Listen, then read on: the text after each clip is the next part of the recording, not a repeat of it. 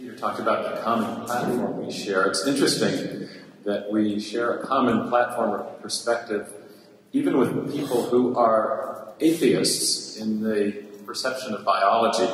It's very commonly understood by biologists that living organisms look as though they were designed for a purpose. Richard Dawkins here says that biology is the study of complicated things that give the appearance of having been designed for a purpose. And I think that this quote is apropos for our discussion today, because we're going to be looking at complicated things, or rather the topic of biological complexity, and how best should we understand it and understand its origins. Of course, Dawkins represents the classical neo-Darwinian view that though things look as though they were designed for a purpose, that appearance of design is an illusion. And it's an illusion because, in his view, a purely unguided, undirected, mindless process of natural selection acting on random mutations has produced that appearance. And so I want to open today by framing my remarks and in a sense, the discussion, relating this to the discussion that will follow. We're going to be talking about the origin of complexity. So here's a question. Do standard non-teleological, i.e. materialistic versions of evolutionary theory, such as those that Richard Dawkins represents, explain the origin of biological complexity? Or is there evidence that a purposive intelligence played a role? Now, Ard and I may think differently about how to conceive of that, but I want to frame this in relation to the atheistic neo-Darwinists who have dominated the discussion and ask the question about complexity in these terms. Is it does a non-teleological account of evolution explain the complexity we see, or does purposes of intelligence need to play some role?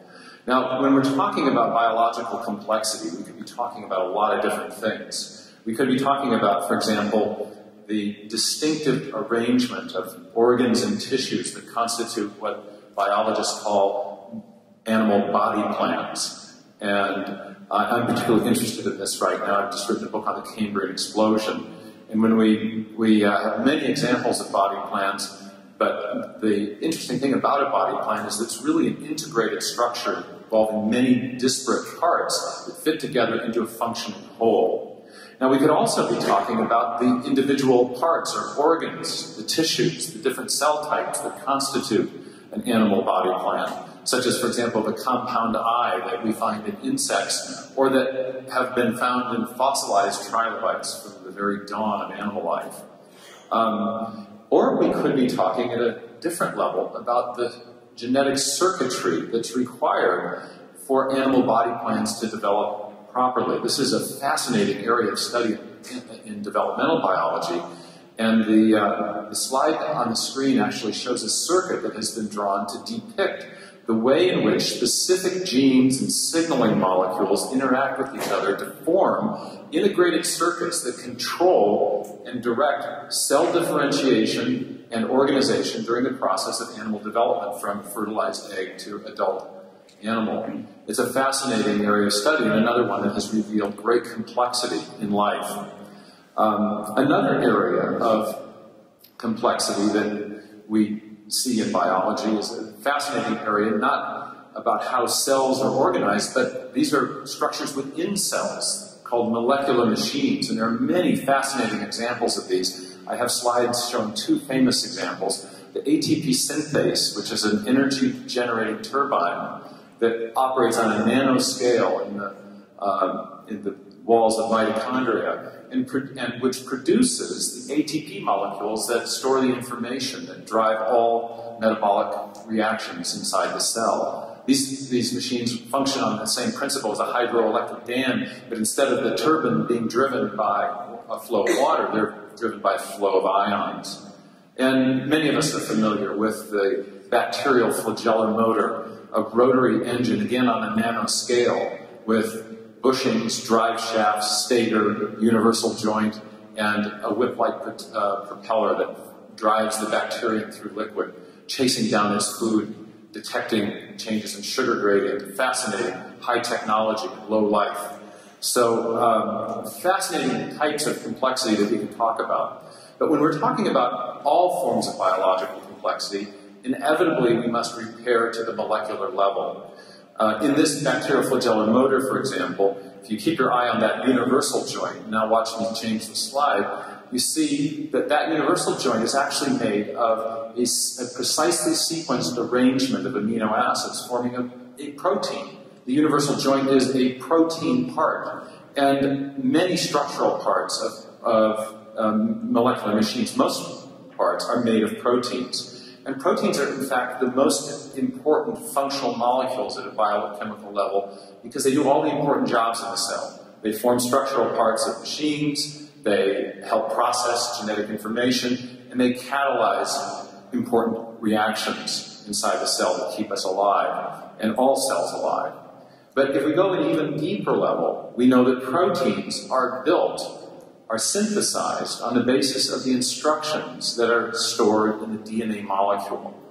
And these instructions are a form of complexity, and it is this form of complexity that I want to address today. Because if we step back just a bit and realize that all the forms of complexity I've been talking about depend on proteins, and the proteins are constructed from the information in DNA, we realize the centrality of information, of genetic information, to understanding the complexity that we see in life. And we also realize that to explain the origin of complexity, we have to explain, at the very least, the origin of the genetic information that's stored in the DNA molecule. A quick aside, I don't want to imply that all the information that's involved in life is in DNA. We now have a whole new field of epigenetics, which is also a fascinating aspect of this discussion. But the genetic information is a necessary condition of all other forms of complexity. And for that reason, I want to focus my remarks on that today. So, a list of 7 forms of complexity. I'm going to focus on the 7th item in the list. Now, the origin of genetic information is a question that intersects evolutionary biology in 2 contexts. There are 2 forms of evolutionary theory. There is the classical biological evolutionary theory, which attempts to explain the origin of new forms of life from simpler pre-existing forms. And then there is chemical evolutionary theory, which I've actually listed first on this list of 2, which addresses the question of the origin of the first life from simpler pre-existing chemicals. As it happens, I've written books about the origin of information in both of these 2 contexts, but I want to address my remarks today in the interest of time to the first of the 2, because in some sense it's the most fundamental question. How did the information necessary to produce life at all, life in the first place, arise? Now, when I was a college professor, I used to ask my students, if you want to give your computer a new function, what do you have to give it? If I paused for a minute, you might call back to me, but I won't treat you like college freshmen. So, and obviously the answers would come, code, information, a program, etc. And they're all correct. And it turns out that the same thing is true in life. If we want to build a new animal from a pre-existing animal form, we need new information, and much of that information is genetic in form that needs to be provided by the evolutionary process. But if we want to build life in the first place from simply pre-existing chemicals, we also need information, in part, or in very significant measure, to account for and to build those proteins that are necessary for life to arise. Now, I first encountered this question of the origin of information in the context of discussions about the origin of life.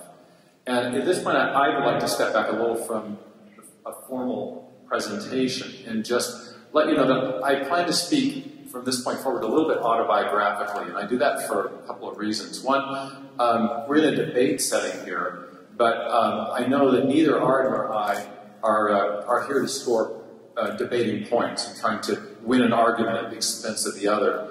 And I found out last night that he had structured his remarks in much the same way, of explaining his own position. And that's what I want to do going forward, is explain a little bit autobiographically how I've come to the view that I now hold. Someone once asked me, how's a reasonably intelligent guy like you associated with such a disreputable idea as intelligent design? And so what I want to do going forward is, in a sense, explain how I came to hold that disreputable idea. So I first encountered this question of the origin of information in context of a discussion with a scientist named Charles Thaxter, who had written a book called The Mystery of Life's Origin, which was about the origin of life problem. And he gave a very compelling chapter and verse critique of the various theories that had been put forward. And I found in talking to him and reading his book and getting fascinated with this topic, that the central problem in origin of life biology was this problem of the origin of information. And various different models had each come to a point of impasse because they were unable to give a satisfactory account of the information necessary to build life. I later then, after meeting this professor in my mid-20s, went to do a doctorate in England and in the history and philosophy of science. I ended up doing a dissertation on the question of the origin of life and the history and scientific issues in origin of life biology. And so I became fascinated with this. I came out of a background in physics and geology. I was doing digital signal processing for an oil company, which was an early form of information technology. And the idea that information was central to this fundamental mystery at the intersection of science and philosophy absolutely captured my imagination. And so one of the first things I wanted to explore in my doctoral studies was exactly when we're talking about information inside life, what kind of information are we talking about? As a quantitative scientist, I was aware of the definition of the information theory, the theory of Claude Shannon. But biology, it turns out, has a different kind of information than just the mathematical measures of improbability that are provided by Shannon's theory. And I started studying molecular biology to get to the bottom of this in my own mind. And what I discovered was that after Watson and Crick made their famous discovery of the structure of the DNA molecule in 1953, Crick had a brilliant insight that he formalized as a conjecture, or a hypothesis that was called the sequence hypothesis. And what he proposed was that the four chemicals down the spine of the DNA molecule, the interior of subunits of the DNA called nucleotide bases, that these nucleotide bases function like alphabetic characters in a written language or digital characters in machine code. Some MIT engineers very soon after said that the structure of the information in DNA was typographic. Now, that led to an understanding of the nature of the information as being not just complex, but complex in a very particular way. That is to say, what Crick was saying is that what makes DNA special, what allows it to function as an information carrier that has instructions for directing the synthesis of proteins, is that those nucleotide bases are arranged in a very particular way. Just as in computer code or a written language, the arrangement of the characters is crucial to the function that the sequence performs. The same is true in DNA. And so the DNA molecule does not just have complexity in the brute sense of a series of characters that defy a simple ordered pattern, but the arrangement of characters in the DNA have a particular kind of complexity that we could call specified complexity, where the arrangement is crucial to the function. And this distinguishes the information in DNA, for those who are engineers and mathematicians, from the common understanding of information provided by information theory, the information theory of Claude Shannon, where information is merely a measure of the improbability of a sequence of characters. The string on the top is highly improbable, but it has no function, it conveys no meaning. The string on the bottom, however, is highly improbable, and it conveys meaning. It performs a biological function, or in this case, a linguistic function. And this was the first question I had to get settled in my mind. What kind of information do we have in DNA? We have functional information. We have specified complexity, not just brute complexity. And Crick himself, who was always at the forefront of these discoveries, made this clear in 1958, very much aware of the Shannon theory. He said, the information in DNA is not merely Shannon information. He said, by information, he said, I mean the precise determination of sequence, either of bases in the nucleic acids or amino acid residues in the protein. So that was the first thing. And that's when we understand the kind of information that's in DNA, that explains statements like those by Richard Dawkins or Bill Gates, who say that the machine code of the genes is uncannily computer-like. Gates says that DNA is like a computer program, but more complex than any we've ever created. So that in a sense defined what needed to be explained in origin of life research. And I was aware that there was an impasse in the field, but I wanted to know how deep that impasse was. Why was this information problem so difficult? And there were two problems that came to my attention as I got into the literature that explained to me why this was such a difficult problem. The first is called the problem of combinatorial inflation, and that's a mouthful, but I can explain that very simply with a picture of a bike lock. If you look at a bike lock, you realize that there are, and this one has 4 dials with 10 digits in each. You might be tempted to think that that means there are 40 possible combinations, but if we think a little more closely, we realize it's not 10 plus 10 plus 10 combinations, it's 10 times 10 times 10 times 10 combinations, or 10,000. The number of combinations increases exponentially with the number of dials. So, no one sells locks like this, but I had our artists create one. If we have a bike lock with 10 dials, we have 10 billion combinations, 10 to the 10th possibilities.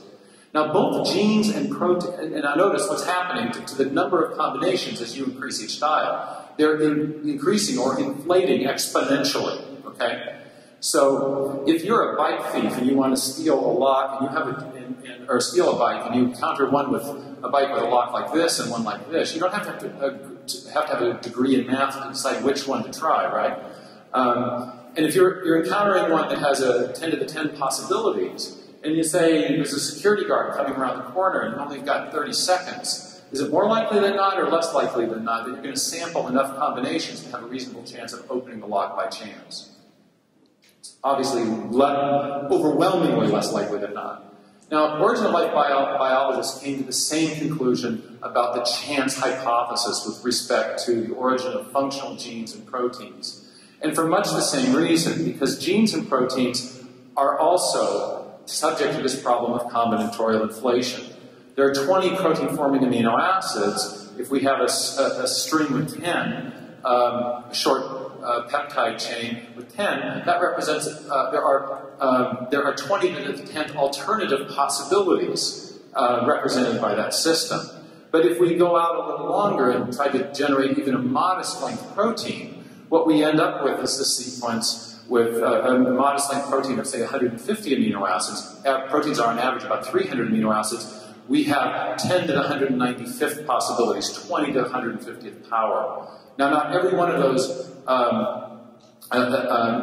in the case of proteins, there's not just one combination that will perform a function, but even taking all the combinations that do perform functions into account, we still have a situation very much like the one our thief encounters with a 10-dial lock. There are so many combinations to sample in relation to the few that will open the lock that chance alone is not going to adequately sample that space of possibilities. And for reasons very much along this line, leading origin of life biologists from the 1960s onward have pretty much rejected, in fact, I would say categorically, have completely rejected the chance hypothesis. Karen Smith here says that blind chance is very limited. It might be able to produce a few functional sequences, very short sequences, but as the length of the necessary sequences increases, forget it. It ain't going to happen because of this combinatorial problem. Now, there's a second problem that's made this origin of information problem especially acute. And it's the problem that information is not reducible to physics and chemistry. And this is, in a sense, a more profound problem. Now, this was first pointed out, and also pointed out about the information in DNA by the famous Hungarian physical chemist Michael Polanyi. And he noted that, he says, it's the arrangement in the printed page is extraneous to the chemistry of the printed page. In other words, information on a book is not the product of the chemistry of ink binding the paper. He said, so is the base sequence in a DNA molecule extraneous to the chemical forces at work in a DNA molecule. Now, it took me a while to understand what Polanyi was getting on about, but as I learned more about the structure of the DNA molecule, one day the articles that he had written about this suddenly clicked. And if you look closely at the DNA molecule, you'll see what I finally realized. This is the structural formula for DNA. The sugar phosphate backbone is on the outside of the molecule. The nucleotide bases that store the information are on the inside of the molecule. And the little sticks represent chemical bonds. There was an idea in the 1960s that was proposed that suggested, well, if chance can't explain the origin of life, maybe some kind of natural law-like forces of attraction could. This was known as self-organizational scenarios, or the idea of self-assembly because of forces of attraction producing information in DNA. The problem with that is that DNA does not actually have the kinds of forces of attraction at work that would enable us to explain this information as a result of chemical interactions between its constituent parts. Notice between the A's, C's, G's, and T's that there are no bonds connecting them. Notice also that there's the same kind of bond between the backbone and each one of the bases. It's called an N-glycosidic bond, and it has an amazing property in that it allows any one of those four bases to attach to the DNA at any site, which means that there's no chemical reason as to why one base is one place rather than another. Which is to say that the information in the DNA, which is the precise sequence of arrangement, is not determined by the chemistry of attraction. Now, the quick visual illustration that gets this across. Have you ever seen these little magnetic letters that you can put on a refrigerator or a chalkboard, a magnetic chalkboard? I had my wife take a picture of it when I left my visual aid at home. So she took a picture and emailed it. This is I'm pandering to the local audience here, but here's an information-rich sequence. And there are indeed forces of attraction that explain why the sequence sticks to the medium, the backboard here, the chemical backboard, or the physical backboard. But notice that those magnetic forces are not responsible for the sequence that constitutes the information in this little message. And we can prove that the magnetic forces are not responsible because we can rearrange the letters to destroy the message or create a new one. Now, the same thing turns out to be true in DNA. The forces of attraction are not responsible for the information in DNA.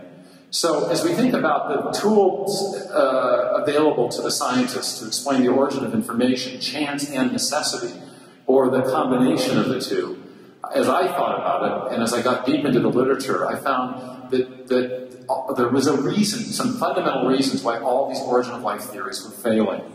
And so I began to think about whether or not it was possible that another approach could be taken. The idea that perhaps the information in DNA was the product of an intelligence, of a mind. Intuitively, there's an obvious connection. Bill Gates says that a software program is like DNA. We know that software programs come from programmers, not from wind and erosion or random number generators. So I began to wonder if this intuitive connection between mind and intelligence couldn't be cashed out as a formal scientific theory.